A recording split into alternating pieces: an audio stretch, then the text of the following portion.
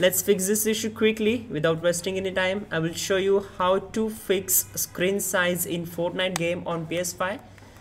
So this is really important step. Choose settings and then select screen and video. Choose screen on the right side, select adjust display area. So here we have to use D-pad to make screen smaller. If you press D-pad, you can see the changes on my screen, and press up button to make it larger. Okay, and make sure there is no black bars appearing on the outside of the square. If the circle are cut off, and go ahead then adjust it and simply press OK, and then simply just select users and accounts, select other and choose restore licenses option, select restore. This will take around 4 to 5 seconds to complete the process. Restart your PlayStation 5 and your problem will be solved.